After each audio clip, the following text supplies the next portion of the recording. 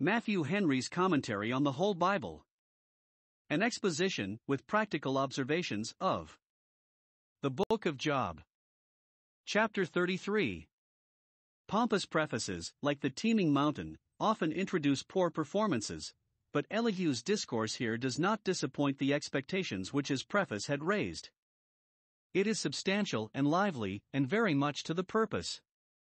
He had, in the foregoing chapter, said what he had to say to Job's three friends, and now he comes up close to Job himself and directs his speech to him. 1. He bespeaks Job's favorable acceptance of what he should say, and desires he would take him for that person whom he had so often wished for, that would plead with him, and receive his plea on God's behalf, verses 1 to 7. 2. He does, in God's name, bring an action against him, for words which he had spoken, in the heat of disputation, reflecting upon God as dealing hardly with him, verses 8 to 11. 3. He endeavors to convince him of his fault and folly herein by showing him 1. God's sovereign dominion over man, verses 12 and 13. 2. The care God takes of man, and the various ways and means he uses to do his soul good, which we have reason to think he designs when he lays bodily afflictions upon him, verse 14. 1. Job had sometimes complained of unquiet dreams, chapter 7 verse 14. Why, says Elihu, God sometimes speaks conviction and instruction to men by such dreams, verses 15 to 18. 2. Job had especially complained of his sicknesses and pains, and, as to these, he shows largely that they were so far from being tokens of God's wrath, as Job took them, or evidences of Job's hypocrisy, as his friends took them, that they were really wise and gracious methods, which divine grace took for the increase of his acquaintance with God, to work patience, experience, and hope, verses 19 to 30. And, lastly, he concludes with a request to Job, either to answer him, or give him leave to go on, verses 31 to 33. Job 33 verses 1 to 7. Several arguments Elihu here uses to persuade Job not only to give him a patient hearing, but to believe that he designed him a good office, and to take it kindly, and be willing to receive the instructions he was now about to give him. Let Job consider 1. That Elihu does not join with his three friends against him. He has, in the foregoing chapter, declared his dislike of their proceedings, disclaimed their hypothesis, and quite set aside the method they took of healing Job. Wherefore, Job, I pray thee, hear my speech, verse 1. They were all in the same song, all spoke in the same strain, but I am trying a new say, therefore hearken to all my words, and not to some of them only, for we cannot judge of a discourse unless we take it entire and hearken to it all. 2. That he intended to make a solemn business of it, not to put in a word by the by, or give a short repartee, to show his wit. After long silence he opened his mouth, verse 2, with deliberation and design. Upon mature consideration he had already begun to speak, and was prepared to go on if Job would encourage him by his attention. 3. That he was resolved to speak as he thought, and not otherwise, verse 3. My words shall be of the uprightness of my heart, the genuine product of my convictions and sentiments. There was reason to suspect that Job's three friends did not think, in their consciences, that Job was so bad a man as they had in their discourses, merely for the support of their hypothesis, represented him to be, and that was not fair. It is a base thing to condemn those with our tongues, to serve a turn, whom at the same time we cannot, but in our consciences think well of. Elihu is an honest man, and scorns to do so. For, that what he said should be easy, and not dark and hard to be understood, my lips shall utterly knowledge clearly. Job shall readily comprehend his meaning, and perceive what he aims at. Those that speak of the things of God should carefully avoid all obscurity and perplexedness both of notion and expression, and speak as plainly and clearly as they can, for by that it will appear that they do themselves understand what they speak of, that they mean honestly, and design the edification of those they speak to. 5. That he would, in his discourse, make the best use he could of the reason and understanding God had given him, that life, that rational soul which he received from the Spirit of God and the breath of the Almighty, verse 4. He owns himself unfit to enter into the lists with his seniors, yet he desires they will not despise his youth, for that he is God's workmanship as well as they, made by the same hand, endued with the same noble powers and faculties, and designed for the same great end, and therefore why may not the God that made him make use of his as an instrument of good to Job? With this consideration also we should quicken ourselves, and perhaps Elihu made that use of it, to do good in our places according to our capacity. God has made us and given us life, and therefore we should study to use our life to some good purpose, to spend it in glorifying God and serving our generation according to His will, that we may answer the end of our creation, and it may not be said that we were made in vain. 6. That he would be very willing to hear what Job could object against what he had to say. Verse 5. If thou canst, answer me. If thou hast so much strength and spirit left thee, and art not quite spent with the distemper and the dispute, set thy words in order, and they shall have their due consideration. Those that can speak reason will hear reason. 7. That he had often wished for one that would appear for God, with whom he might freely expostulate, and to whom, as arbitrator, he might refer the matter, and such a one Elihu would be. Verse 6. I am, according to thy wish, in God's stead.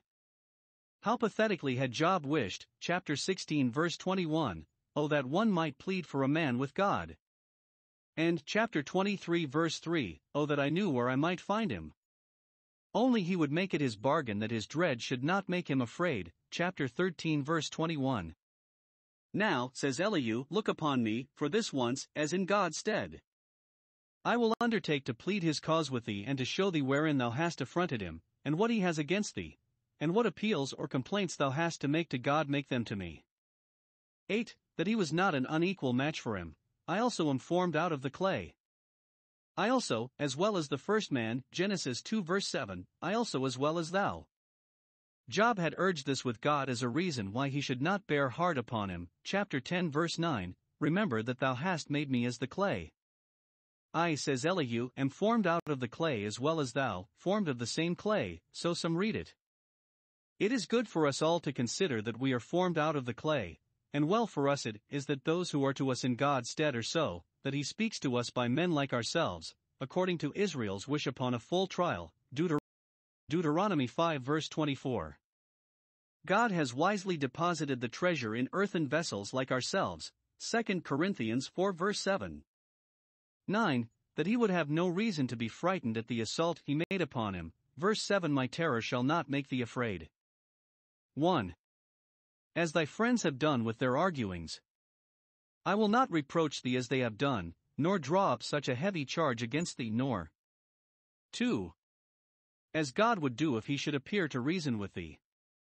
I stand upon the same level with thee, and am made of the same mold, and therefore cannot impose that terror upon thee which thou mayest justly dread from the appearance of the divine majesty.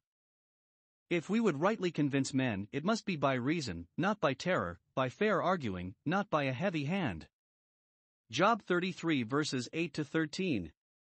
In these verses, 1. Elihu particularly charges Job with some indecent expressions that had dropped from him, reflecting upon the justice and goodness of God in his dealings with him. He does not ground the charge upon report, but was himself an ear witness of what he here reproves him for. Verse 8. Thou hast spoken it in my hearing, and in the hearing of all this company. He had it not at second hand. If so, he would have hoped it was not so bad as it was represented. He did not hear it from Job in private conversation, for then he would not have been so ill-bred as to repeat it thus publicly, but Job had said it openly, and therefore it was fit he should be openly reproved for it. Those that sin before all rebuke before all. When we hear anything said that tends to God's dishonor, we ought publicly to bear our testimony against it. What is said amiss in our hearing we are concerned to reprove, for you are my witnesses, saith the Lord, to confront the accuser. 1. Job had represented himself as innocent. Verse 9. Thou hast said, I am clean without transgression. Job had not said this tautem verbis in so many words, nay, he had owned himself to have sinned and to be impure before God, but he had indeed said, Thou knowest that I am not wicked, my righteousness I hold fast, and the like, on which Elihu might ground this charge. It was true that Job was a perfect and an upright man and not such a one as his friends had represented him, but he ought not to have insisted so much upon it, as if God had therefore done him wrong in afflicting him. Yet, it should seem, Elihu did not deal fairly in charging Job with saying that he was clean and innocent from all transgression, when he only pleaded that he was upright and innocent from the great transgression. But those that speak passionately and unwarily must thank themselves if they be misunderstood. They should have taken more care. 2. He had represented God as severe in marking what he did amiss and taking all advantages against him, verses 10 and 11, as if he sought opportunity to pick quarrels with him. He findeth occasions against me which supposes seeking them.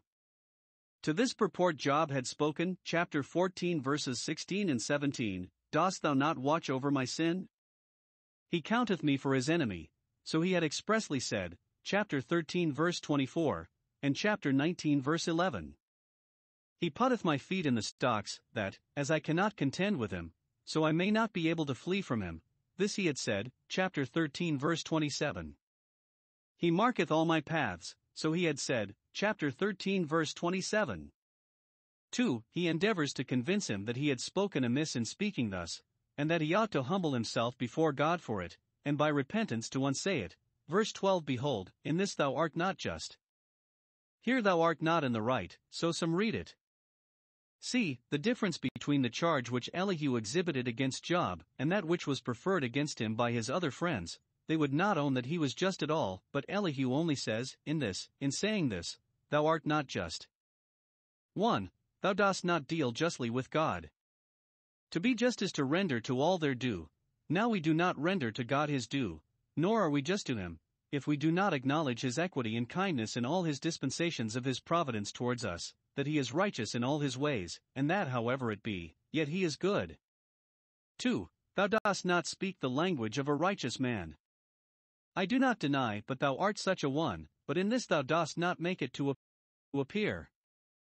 Many that are just yet, in some particular instances, do not speak and act like themselves, and as, on the one hand, we must not fail to tell even a good man wherein he mistakes and does amiss, nor flatter him in his errors and passions, for in that we are not kind, so on the other hand we must not draw men's characters, nor pass a judgment on them, from one instance, or some few misplaced words, for in that we are not just.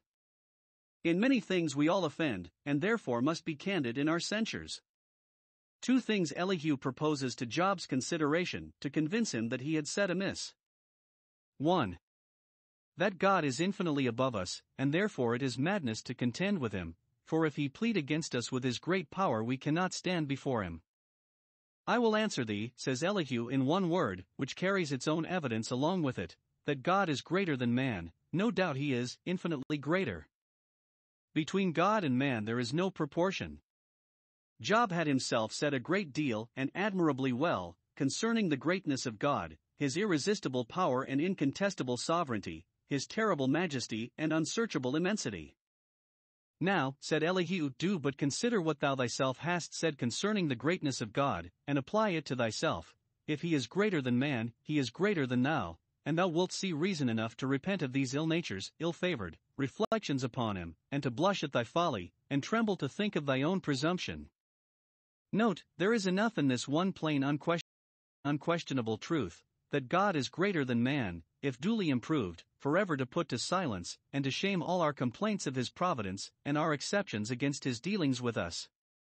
He is not only more wise and powerful than we are, and therefore it is to no purpose to contend with him who will be too hard for us, but more holy, just, and good, for these are the transcendent glories and excellencies of the divine nature. In these God is greater than man, and therefore it is absurd and unreasonable to find fault with him, for he is certainly in the right.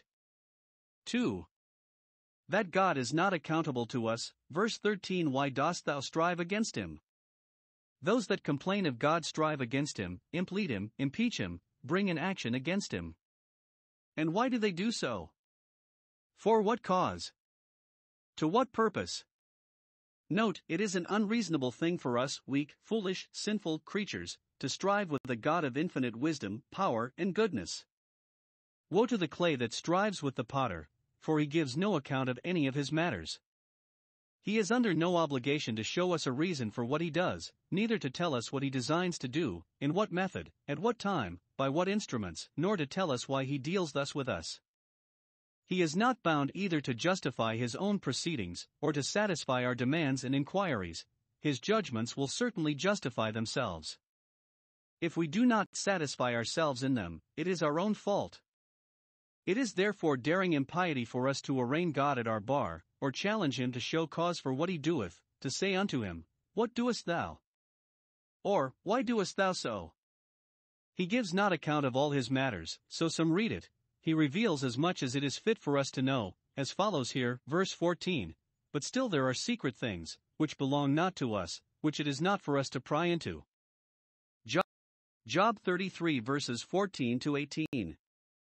Job had complained that God kept him wholly in the dark concerning the meaning of his dealings with him, and therefore concluded he dealt with him as his enemy. No, says Elihu, he speaks to you, but you do not perceive him, so that the fault is yours, not his, and he is designing your real good even in those dispensations which you put this harsh construction upon. Observe in general. 1. What a friend God is to our welfare, he speaketh to us once, yet twice, verse 14. It is a token of his favor that, notwithstanding the distance and quarrel between us and him, yet he is pleased to speak to us. It is an evidence of his gracious design that he is pleased to speak to us of our own concerns, to show us what is our duty, and what our interest, what he requires of us, and what we may expect from him, to tell us of our faults and warn us of our danger, to show us the way and to lead us in it. This he does once, yet twice, that is, again and again. When one warning is neglected he gives another, not willing that any should perish.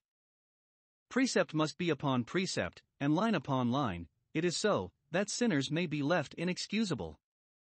2. What enemies we are to our own welfare, man perceives it not, that is, he does not heed it or regard it, does not discern or understand it, is not aware that it is the voice of God, nor does he receive the things revealed, for they are foolishness to him. He stops his ear, stands in his own light, rejects the counsel of God against himself, and so is never the wiser, no, not for the dictates of wisdom itself.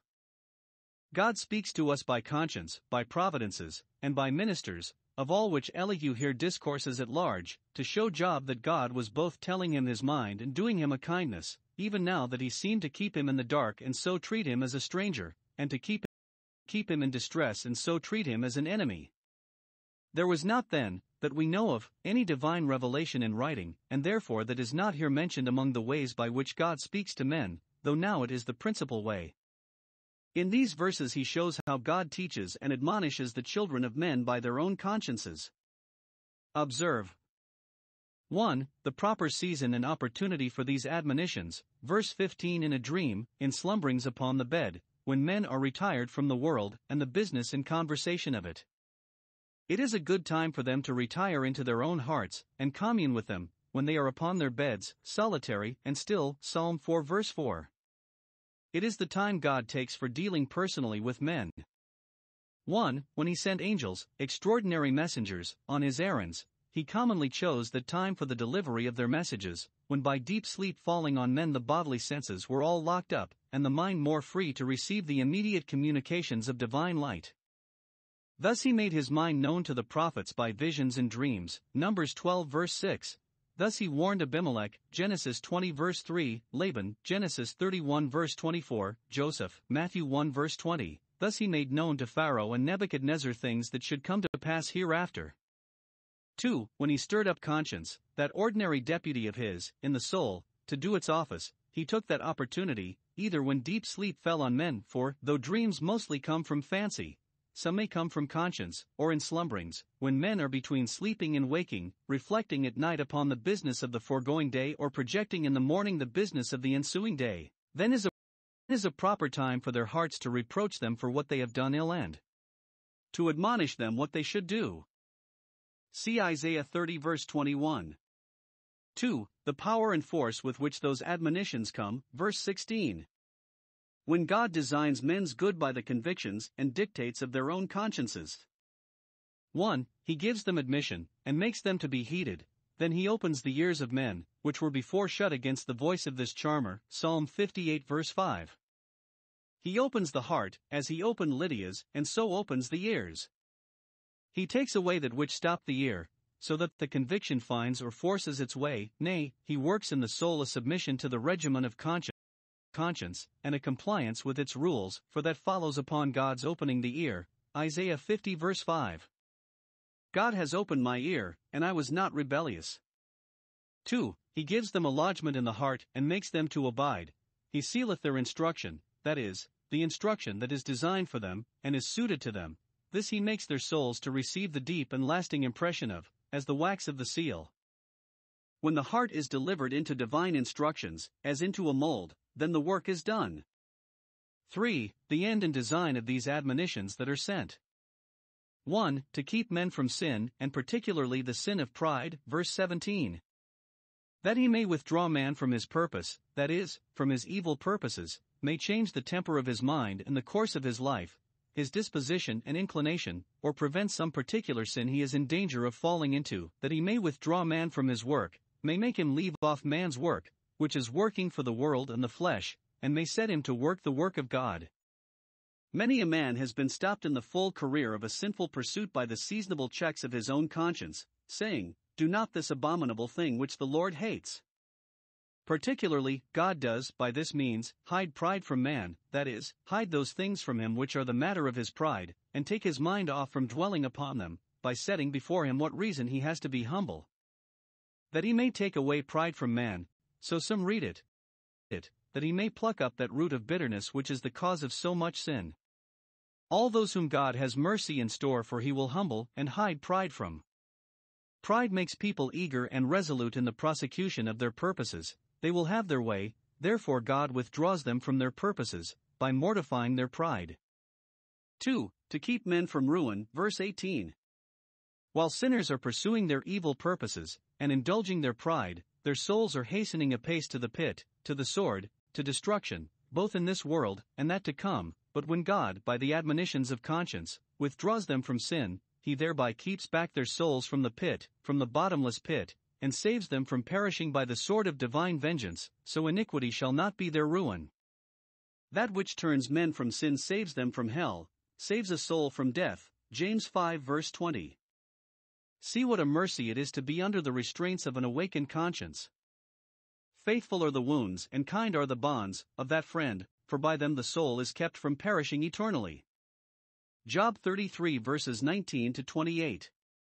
God has spoken once to sinners by their own consciences, to keep them from the paths of the destroyer, but they perceive it not. They are not aware that the checks their own hearts give them in a sinful way are from God, but they are imputed to melancholy or the preciseness of their education, and therefore God speaks twice. He speaks a second time, and tries another way to convince and reclaim sinners, and that is by providences, afflictive and merciful, in which he speaks twice, and by the seasonable instructions of good ministers setting in with them. Job complained much of his diseases and judged by them that God was angry with him. His friends did so too, but Elihu shows that they were all mistaken, for God often afflicts the body in love, and with gracious designs of good to the soul, as appears in the issue. This part of Elihu's discourse will be of great use to us for the due improvement of sickness, in and by which God speaks to men.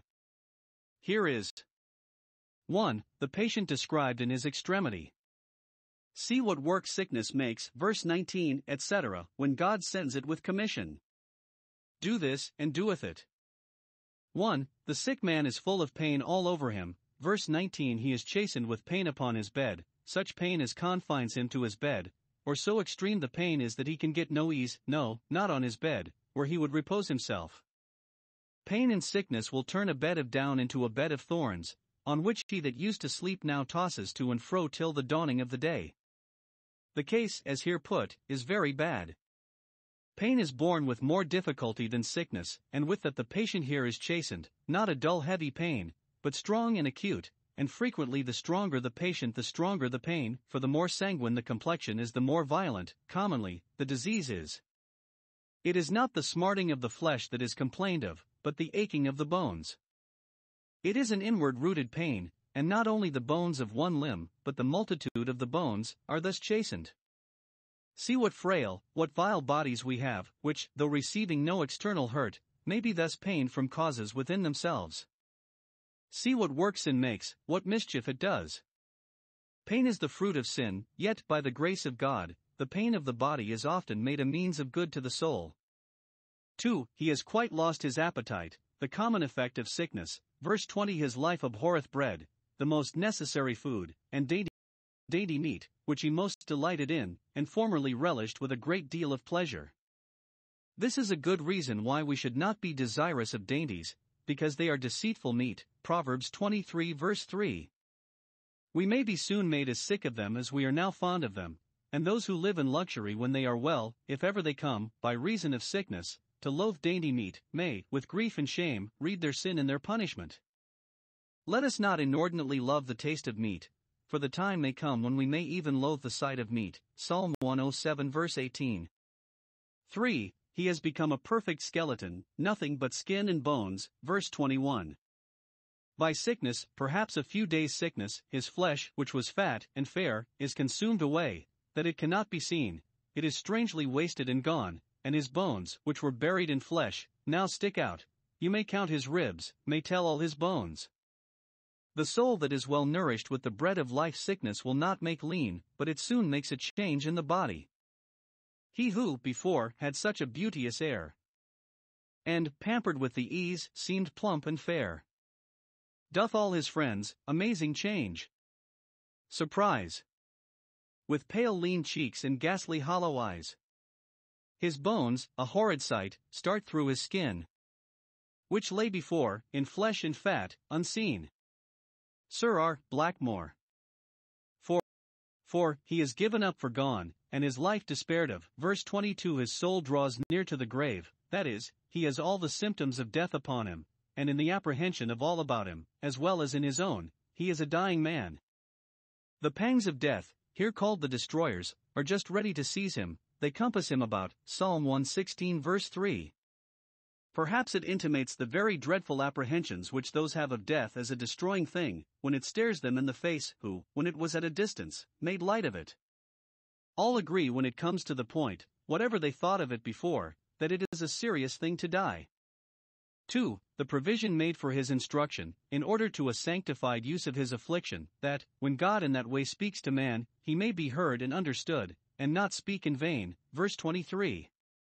He is happy if there be a messenger with him to attend him in his sickness, to convince, counsel, and comfort him, an interpreter to expound the providence, and give him to understand the meaning of it, a man of wisdom that knows the voice of the rod and its interpretation. For, when God speaks by afflictions, we are frequently so unversed in the language, that we have need of an interpreter, and it is well if we have such a one. The advice and help of a good minister are as needful and seasonable, and should be as acceptable, in sickness, as of a good physician, especially if he be well skilled in the art of explaining and improving providences. He is then one of 1,000, and to be valued accordingly. His business at such a time is to show unto man his uprightness, that is, God's uprightness, that in faithfulness he afflicts him, and does him no wrong, which it is necessary to be convinced of in order to our making a due improvement of the affliction, or rather, it may mean man's uprightness or rectitude. 1. The uprightness that is. If it appear that the sick person is truly pious, the interpreter will not do as Job's friends had done, make it his business to prove him a hypocrite because he is afflicted, but on the contrary will show him his uprightness, notwithstanding his afflictions, that he may take the comfort of it, and be easy, whatever the event is. 2. The uprightness, the reformation, that should be, in order to life and peace. When men are made to see the way of uprightness to be the only way, and a sure way to salvation, and to choose it, and walk in it accordingly, the work is done. 3. God's gracious acceptance of him, upon his repentance, verse 24. When he sees that the sick person is indeed convinced that sincere repentance, and that uprightness which is gospel perfection, are his interest as well as his duty, then he that waits to be gracious, and shows mercy upon the first indication of true repentance, is gracious unto him, and takes him into his favor and thoughts for good. Wherever God finds a gracious heart, he will be found a gracious God, and 1. He will give a gracious order for his discharge. He says, deliver him, that is, let him be delivered, from going down to the pit, from that death which is the wages of sin. When afflictions have done their work, they shall be removed.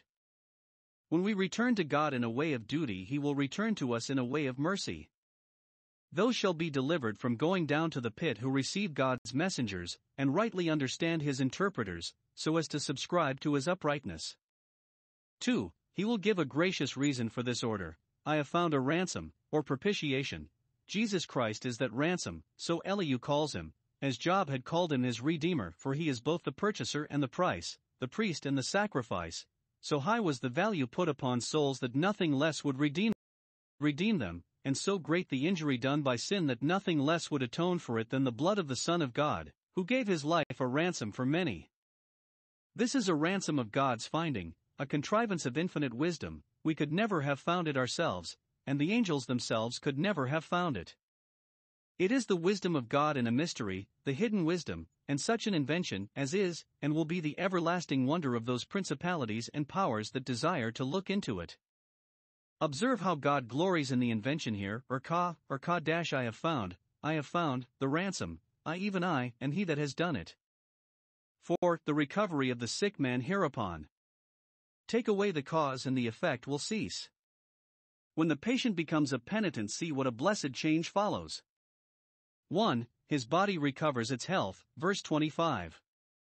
This is not always the consequence of a sick man's repentance and return to God, but sometimes it is, and recovery from sickness is a mercy indeed when it arises from the remission of sin. Then it is in love to the soul that the body is delivered from the pit of corruption when God casts our sins behind his back, Isaiah 38 verse 17. That is the method of a blessed recovery. Son, be of good cheer, thy sins be forgiven thee, and then, rise, take up thy bed and walk, Matthew 9 verses 2 and 6. So here, interest him in the ransom, and then his flesh shall be fresher than a child's, and there shall be no remains of his distemper, but he shall return to the days of his youth, to the beauty and strength which he had then. When the distemper that oppressed nature is removed, how strangely does nature help itself, in which the power and goodness of the God of nature must be thankfully acknowledged. By such merciful providences as these, which afflictions give occasion for, God speaketh once, yet twice, to the children of men, letting them know, if they would but perceive it, their dependence upon him, and his tender compassion of them. 2. His soul recovers at peace, verse 26. 1. The patient, being a penitent, is a supplicant, and has learned to pray. He knows God will be sought unto for his favors, and therefore he shall pray unto God, pray for pardon, pray for health. Is any afflicted and sick? Let him pray. When he finds himself recovering, he shall not then think that prayer is no longer necessary, for we need the grace of God as much for the sanctifying of a mercy as for the sanctifying of an affliction. 2. His prayers are accepted. God will be favorable to him, and be well pleased with him. His anger shall be turned away from him, and the light of God's countenance shall shine upon his soul, and then it follows. 3. That he has the comfort of communion with God. He shall now see the face of God, which before was hid from him, and he shall see it with joy, for what sight can be more reviving? See Genesis 33 verse 10, as though I had seen the face of God. All true penitents rejoice more in the returns of God's favor than in any instance whatsoever of prosperity or pleasure, Psalm 4 verses 6 and 7. 4. He has a blessed tranquility of mind, arising from the sense of his justification before God, who will render unto this man his righteousness. He shall receive the atonement, that is, the comfort of it, Romans 5 verse 11. Righteousness shall be imputed to him, and peace thereupon spoken, the joy and gladness of which he shall then be made to hear, though he could not hear them in the day of his affliction. God will now deal with him as a righteous man, with whom it shall be well. He shall receive the blessing from the Lord, even righteousness, Psalm 24 verse 5. God shall give him grace to go and sin no more. Perhaps this may denote the reformation of his life after his recovery. As he shall pray unto God, whom before he had slighted, so he shall render to man his righteousness, whom before he had wronged, shall make restitution, and for the future do justly. 5. The general rule which God will go by in dealing with the children of men inferred from this instance, verse 27-28. As sick people, upon their submission, are restored, so all others that truly repent of their sins shall find mercy with God. See here. 1. What sin is, and what reason we have not to sin. Would we know the nature of sin and the malignity of it? It is the perverting of that which is right, it is a most unjust unreasonable thing, it is the rebellion of the creature against the Creator, the usurped dominion of the flesh over the spirit, and a contradiction to the eternal rules and reasons of good and evil. It is perverting the right ways of the Lord, Acts 13 verse 10, and therefore the ways of sin are called crooked ways, Psalm 125 verse 5. Would we know what is to be got by sin? It profiteth us not. The works of darkness are unfruitful works. When profit and loss come to be balanced, all the gains of sin, put them all together, will come far short of countervailing the damage. All true penitents are ready to own this, and it is a mortifying consideration. Romans 6 verse 21, what fruit had you then in those things whereof you are now ashamed? 2. See what repentance is, and what reason we have to repent. Would we approve ourselves true penitents? We must then, with a broken and contrite heart, confess our sins to God, 1 John 1 verse 9. We must confess the fact of sin, I have sinned, and not deny the charge or stand upon our own justification. We must confess the fault of sin, the iniquity, the dishonesty of it, have perverted that which was right. We must confess the folly of sin. So foolish have I been and ignorant, for it profited me not, and therefore what have I to do any more with it? Is there not good reason why we should make such a penitent confession as this? 4. 1. God expects it. He looks upon men, when they have sinned, to see what they will do next, whether they will go on in it or whether they will bethink themselves and return. He hearkens and hears whether any say, What have I done? Jeremiah 8 verse 6. He looks upon sinners with an eye of compassion, desiring to hear this from them, for he has no pleasure in their ruin. He looks upon them, and, as soon as he perceives these workings of repentance in them, he encourages them, and is ready to accept them, Psalm 32 verses 5 and 6, as the Father went forth to meet the returning prodigal. 2. It will turn to our unspeakable advantage. The promise is general. If any humble himself thus, whoever he be. 1. He shall not come into condemnation, but be saved from the wrath to come. He shall deliver his soul from going into the pit. The pit of hell. Iniquity shall not be his ruin. 2. He shall be happy in everlasting life and joy. His life shall see the light, that is, all good, in the vision and fruition of God. To obtain this bliss, if the prophet had bidden us do some great thing, would we not have done it? How much more when he only says unto us, Wash and be clean, confess and be pardoned, repent and be saved. Job 33 verses 29 to 33. We have here the conclusion of this first part of Elihu's discourse, in which 1. He briefly sums up what he had said, showing that God's great and gracious design, in all the dispensations of his providence towards the children of men, is to save them from being forever miserable and bring them to be forever happy. Verse 29, 30. All these things God is working with the children of men. He deals with them by conscience, by providences, by ministers, by mercies, by afflictions. He makes them sick, and makes them well again. All these are his operations. He has set the one over the other, Ecclesiastes 7 verse 14, but his hand is in all, it is he that performs all the things for us. All providences are to be looked upon as God's workings with man, his strivings with him. He uses a variety of methods to do men good. If one affliction does not do the work, he will try another. If neither do, he will try a mercy, and he will send a messenger to interpret both. He often works such things as these twice, thrice, so it is in the original, referring to verse 14. He speaks once, yet twice. If that prevail not, he works twice, yet thrice. He changes his method. We have piped, we have mourned, returns again to the same method, repeats the same applications. Why does he take all this pains with man? It is to bring back his soul from the pit, verse 30. If God did not take more care of us than we do of ourselves, we should be miserable, we would destroy ourselves, but he would have us saved, and devises means, by his grace, to undo that by which we were undoing ourselves. The former method, by dream and vision, was to keep back the soul from the pit, verse 18, that is, to prevent sin, that we might not fall into it. This, by sickness and the word, is to bring back the soul, to recover those that have fallen into sin, that they may not lie still and perish in it.